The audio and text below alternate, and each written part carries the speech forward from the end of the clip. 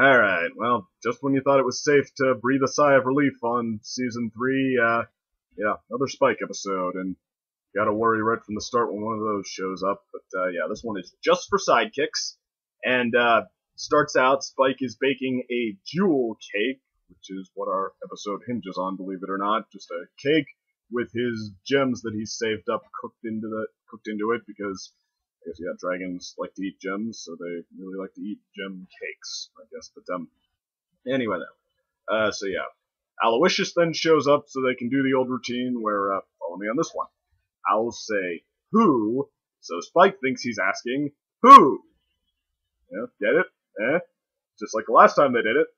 Okay, I ran into cynicism there, but, okay, anyway, Aloysius tries to warn Spike that he's eating all the gems he's saved up before he even has time to put them in the cake. Spike doesn't even notice, and when he finds they're all gone, he starts asking the owl back, who? Who stole my gems? And once Aloysius manages to point out that it was Spike, Spike starts screaming, why, at the top of his lungs, and then he finds one last gem, tries to put it in, accidentally eats it too, it's like a subconscious reaction, and then starts screaming, why, again, at which point Aloysius turns to the camera and requests that the scene end already, so okay, I was with him on that one. But, alright, no. But the actual conflict is, after the cake thing, Fluttershy drops by, telling Spike that all of the he already knows this, but for summary's sake, all of the friends, the ponies, they're going to the Crystal Empire to help with, whatever it was, some kind of presentation. So, yeah, Spike, she wants Spike to babysit Angel Bunny in exchange for a gem, and Angel is Angel, he's obnoxious, he doesn't want to stay with Spike, and Spike really doesn't want to look after him, but when he hears that she's offering a gem as payment, he agrees, and then he starts thinking he could maybe expand this and do enough gems to make his cake out of if he asks all the other ponies if they want him to pet sit, and okay, but long story short, he manages to convince them all, including Twilight, even though, yeah, I don't know why she would need to charge him for that, since he's her assistant anyway, but, yeah, I don't know why she'd have to pay, but, anyway, though, of course, Spike did not intend to be responsible, he just intended to get the gems so he could bake his cake, and, so, yeah, when Havoc breaks loose the minute all the ponies leave, he has trouble. It's more than he expected, and then the Angel Bunny escapes, leads them all over Ponyville, and yeah, first to the Cutie Mark Crusaders, who he tries to, in his crafty Spike way, convince to watch Angel, because maybe they'll get a pet-sitting Cutie Mark, and then all the pets on top of that, so he can just bake his cake, not have to watch any pet, but, so yeah, but they charge him a gem, telling him they're gonna need to buy the pets food and toys and stuff, so, okay, then, after they blow it, he, takes the pets back, tries to watch them again, they tie him up, and, remember what happened, Zecora comes by telling him she can fix his problems, that, yeah, out with the bad mojo surrounding him in exchange for a gem, and then she takes it, tells him that nothing is worse mojo than dragon greed, and drops the gem into a charity box, which, yeah, still can't get over that one. Zecora is prejudiced against dragons, but, it's kind of an oxymoron almost, but anyway, though, and you can probably see where this is going. He, chases the pets all over town, he, loses one gem at a time through some mishap or another, until it ends with him having to take the Cutie Mark Crusaders on the train to the Crystal Empire with all the pets, because they won't let the pets on without ponies to watch them, but pet sitters, so he has to get them on the train so we can find Angel, who has jumped on to stow away to the Crystal Empire, and, yeah, but when he manages to catch Angel, they've already reached the Crystal Empire, he's lost all of his gems, but he doesn't even care, and, so yeah, the pony gang, though, he finds that it turns out they're boarding the same train back home, and, Angel has the chance to give them away once they pick the very compartment that Spike, the Crusaders, and the pets are in. They're hiding. They have to hide under the seats, and Angel's about to kick the seats, alert the ponies that they're there. When Spike he overhears Twilight saying something that she's sure that Spike is responsible enough to handle this. If he's staying calm and collected, he's got to be doing a great job as a leader. So, okay, he then feels shame for trying to be just a user the whole time. Not really taking care of the pets, just using them as a means to an end. So he apologizes. He tells Angel to do his worst, and that actually appeals to the bunny, who instead, when Spike's stomach starts growling, goes and retrieves the last gem that he technically didn't have to give up. He just had to use as a projectile weapon to block Angel's path. But yeah, he retrieves it, he feeds it to Spike so his stomach will stop growling, and they manage to get back without alerting the ponies, and Spike learns his lesson, and everyone who knew what happened considers him vaguely the hero of the hour, I guess. But okay, but he still accidentally eats the last gem, so we get to go out with him screaming "Why" again. So yeah, it's really not becoming at least a pattern, maybe more. Almost surprising how much this show is starting to resemble the mediocre cartoons I used to spend whole afternoons watching when I was 8. That's surprising, and it's even more surprising that that's what it took to finally get Spike a decent episode. I mean, yeah, I'm serious. This is the first episode that didn't make me think they were singling him out for anything in particular. Didn't seem like, they were trying to focus on, okay, he's a dragon, so he's, technically not part of the gang, and, well, we kind of want to keep that going. We don't want him to just, single him out and kind of make it seem like an awkward sort of a blend that just, giving off the implication that, he's, almost their pet as much as he's their, friend. But, okay, no, this episode, just gives him a conflict based on one of his character flaws, getting big eyes for something he wants and letting it affect his better judgment, a little bit greedy, and then having to rise to the challenge and go through this misadventure and step up to the plate at the end. That's a conflict. That happens to people, I guess, that kind of thing. That's,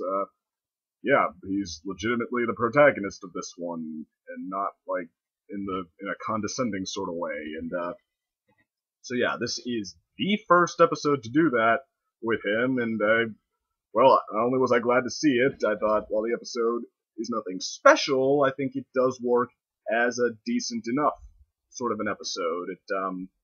The plot is predictable. You can say he's gonna lose the gems one at a time through mishaps, and he's gonna get perpetually more annoyed and whatnot. But, for one, just having him as the protagonist, just sort of interacting with everyone, especially the Cutie Mark Crusaders, they're sort of the one, if they're the closest he comes to being teamed up with anyone, and that, like I said in the episode with Applejack, kind of has some appeal. Just he seems like part of the group, and we get to see his personality now playing off of everyone, because, like I said before, it was a condescending sort of thing, and just, they more focused on how he's either Twilight's assistant or how he has a crush on Rarity. It's not just, okay, what is Spike about, and, okay, we focus on that this time, so that's good. But, more importantly, this episode, while the plot is standard stuff and doesn't really throw any curves into it,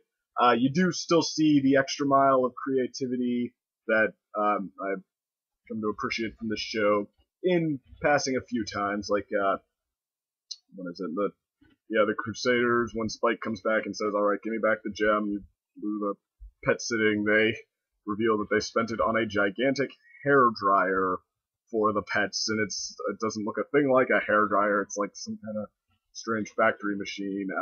That's not even the best example, too. That was kind of an odd one, but just stuff like that. They're actually trying, which is pretty good. But also, though, we get to see the pets back, and I guess everyone had kind of a fun role there to various extents.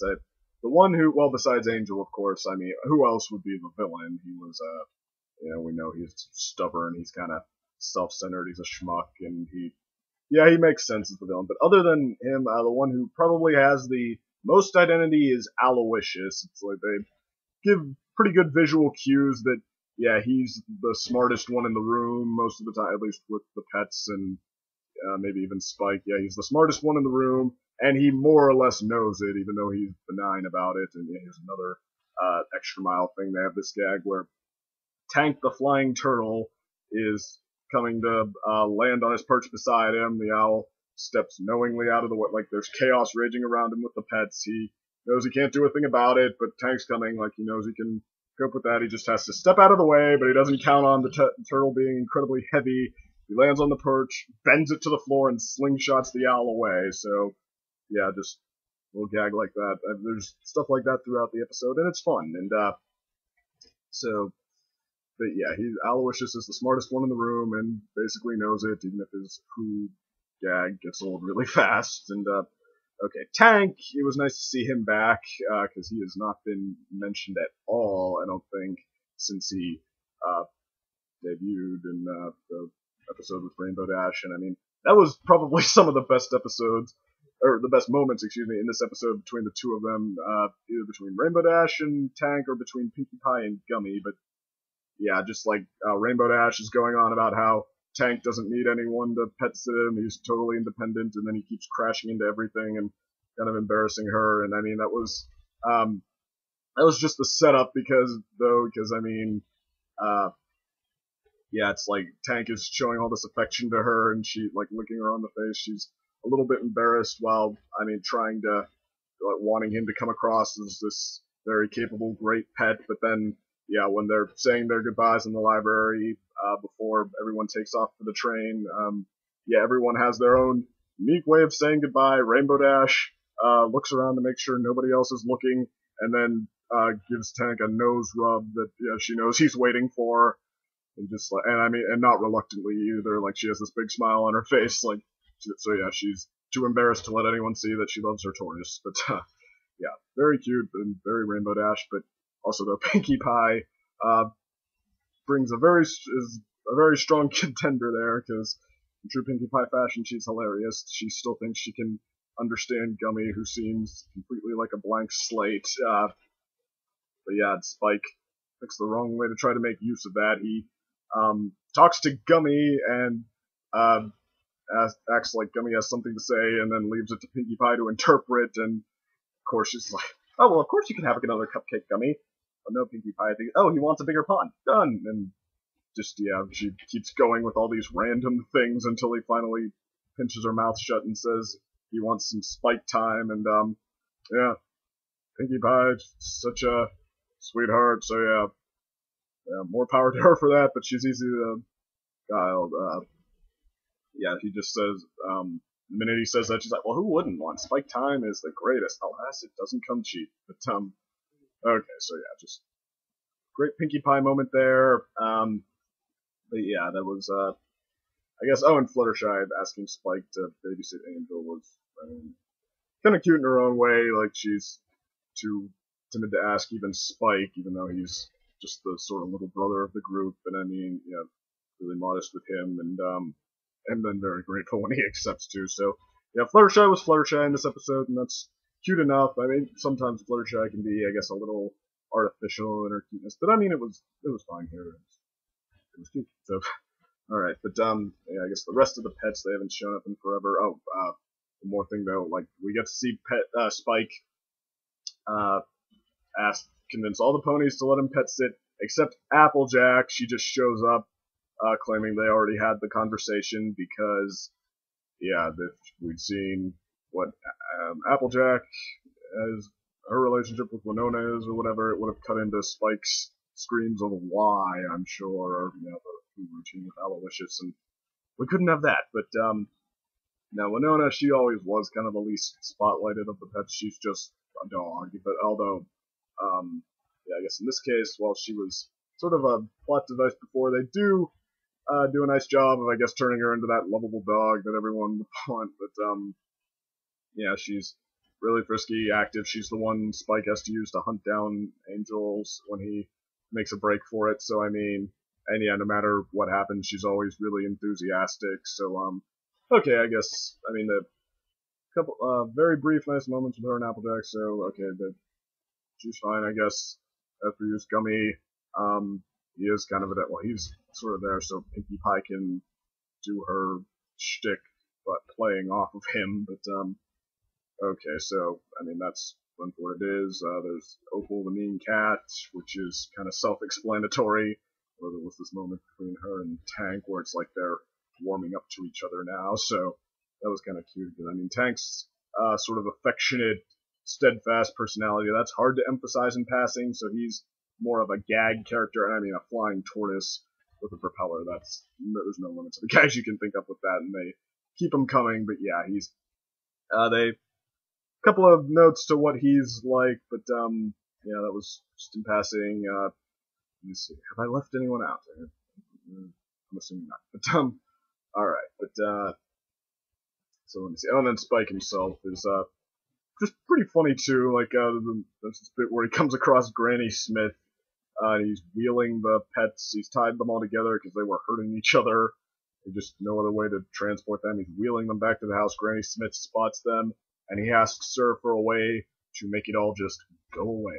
So, and he gives her a gem, finally relenting, knowing that, because even he knows where this is going by now. But so yeah, the pets all break loose, knock him over, and just as he said, yeah, nobody has to know about this. She has lost nothing now because he's not even doing it anymore. She's just like, hear about what now? And yeah, walks away all smug. So and he turns red in the ground like he's a dragon, he can breathe fire, but yeah, like he's actually heating up. And well, visual gag, you get it. He flares up and with his face still in the ground, so you just have to imagine what expression he's making. But yeah, you can tell he's mad as all heck. But okay, so going on. I mean, like it's kind of an easygoing episode. There's really not much to it except the moments and Spike's progression. And you do believe that he's been kind of selfish before, but here he legitimately steps up to the plate, and that's not good for Spike or anything like that. It's just flawed character has their arc, comes full circle, learns a lesson, and manages to more or less be the hero. So I appreciated that. I thought it was just fine, perfectly entertaining without bogging us down in anything. I did sort of like watching Spike play off the Cutie Mark Crusaders, who they're on the train. They want to see the Crystal Empire and stuff. They're always whining for something. Well, they're not. That's not really fair, but no, they're just like innocently demanding, and they're in their Crusader world, but he has to work with them on that one. But yeah, that's the thing. Even though he's supposed to be a baby dragon, quote unquote, it plays like he's a little older than they are. So I don't know what their take on that is. But and on some other parts, though, they do sort of operate on the same level, like the debating whether they're gonna go out and see the Crystal Empire. So instead of telling them they have to sit down because he's the one in charge, he just tries to block the door, and then they tickle him with one of Scootaloo's feathers, complete with the "don't make me use this." But, okay, an attempt to get past him, but alright, so I guess a disjointed kind of a summary, but that's all there really is to, like, who had, other than Spike's progression, just who had what gags and how well they work. And I mean, like I said, it's nice to see the pets back, and they all work moderately well. So I mean, I think that this is a decent episode. It meets the standard, and that's kind of the first time for Spike. Except for, I haven't forgotten about this one, A Dog and Pony Show. So yeah, that was a decent episode, probably better than this one. Spike was the co-star there. He had an equal role to Rarity. So okay, other than that, but yeah, as the solo outing, this is Spike's best. So yeah, season 3. And with half the episodes, it managed to fit in 2 that were my 2 least favorites so far. It's making mistakes that this show did not make before, that has you worried about it. And it's also the season on my card to give Pinkie Pie, Scootaloo, Fluttershy, and Spike pretty much their best episodes yet. And that's, I think, how many are in the gang? That's 4 out of the 6 plus the Crusaders plus Spike. I think that's more than its share, especially since it only had 13 episodes. So I really don't know. But Okay, well, we'll see. The next episode is Games, Ponies, Clay. So, yeah, like I said, I'm not gonna give the final opinion, I guess, until it really is my final opinion, because, yeah, all over the board. So, alright, come back to that one.